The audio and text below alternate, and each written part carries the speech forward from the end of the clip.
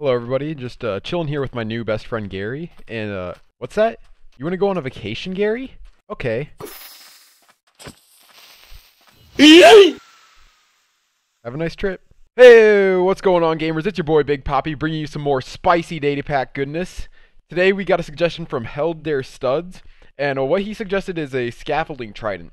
So basically a trident where if you throw it, it'll leave a path of blocks behind for you to walk on. So today I'm going to try something a little bit special. We're going to do a little bit of challenge. I'm going to see if I can do it in 1 command, and then I'm going to try to recreate a more complex version in 5 commands, and then I'm going to do a super complex version as a full data pack with an unlimited amount of commands. So let's see how this goes. So our first creation is super duper simple. We just flick this lever here, and now anytime we throw a trident, it'll leave a bridge behind. This thing is so simple, I guarantee any of you guys could easily make it in one of your own worlds. And because of that, I'm going to include a tutorial at the end of the video. And I'll even show you how to customize it, so you can change this out with literally any block you want. You can make it even lava if you wanted. With the 5 command version, we begin stepping things up a bit.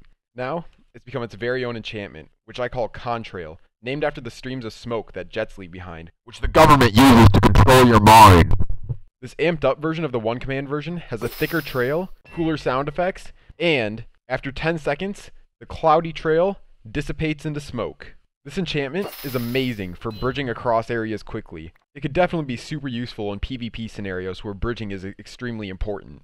And on top of that, you can make some crazy looking arches. I mean, look at this thing. If you want to use this better version, I'll include the commands for it in the description, and I'll include it in the data pack, which I'll be showing you now.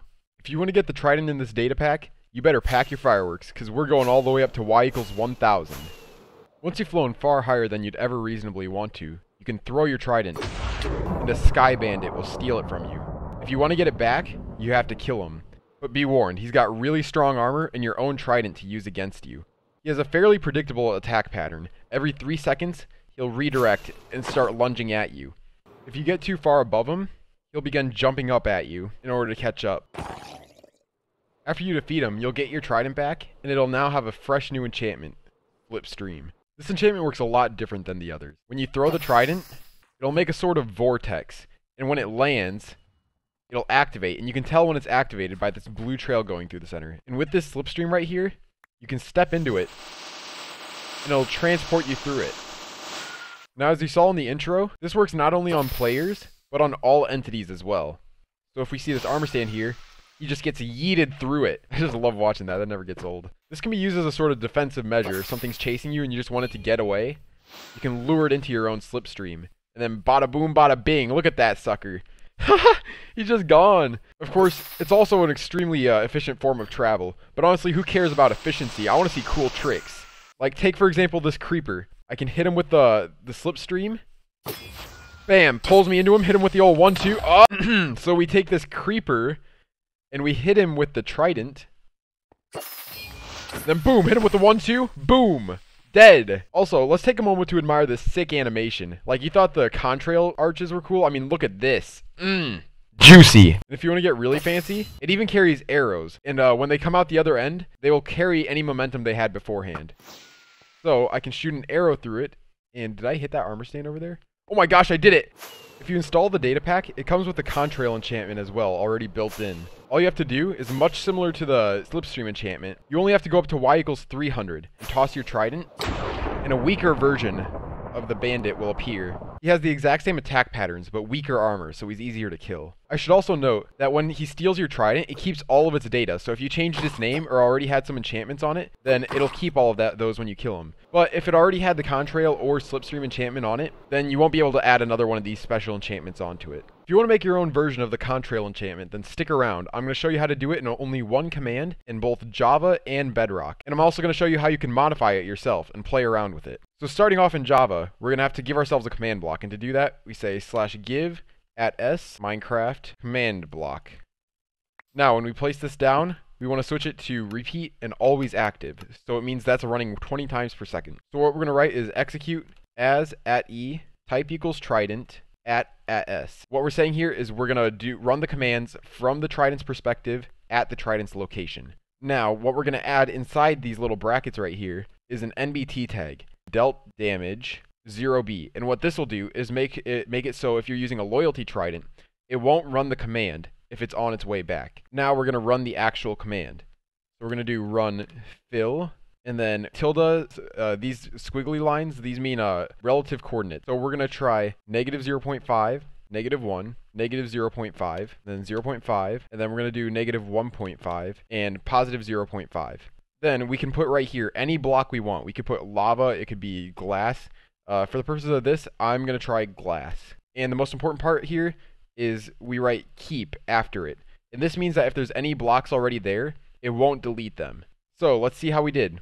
We click done, we throw this trident, boom, we have ourselves an instant glass bridge.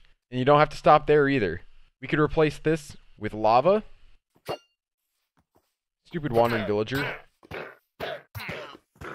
or we could even change the size if we wanted. Heck, we could even change this to arrows. If we change the type to arrow, every bow we shoot will leave behind a lava trail. I recommend you guys experiment with this. This is the best way to learn new commands. Just have fun with it and try different things. You can even try TNT if you want.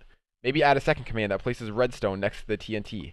And guess what, Bedrock folk? I'm finally showing you guys some love. If you want to make this in your Bedrock world, we start off the same way as we do with the Java. We start with /give at s command block. And very similar to the old one, we want to make it repeating and always active. Now, Bedrock syntax is a little bit different. So for this one, we do /execute at e, type equals thrown trident, and then we do 3 tildes, because that gives it the position. And then from here on out, it's basically the same thing. We do fill, negative 0.5, negative 1, negative 0.5, 0.5, negative 1.5, 0.5. And for this one, you know what? We'll do TNT. Okay, let's test and see how we did. Oh, baby, I think it worked. You know what? Let's just throw this a couple more times while we're at it. And what's the point in having all this TNT if we aren't just going to detonate a little bit? Oh man, what have I done? So, if you're looking for an easy way to detonate a friend's world, I got a little something for you.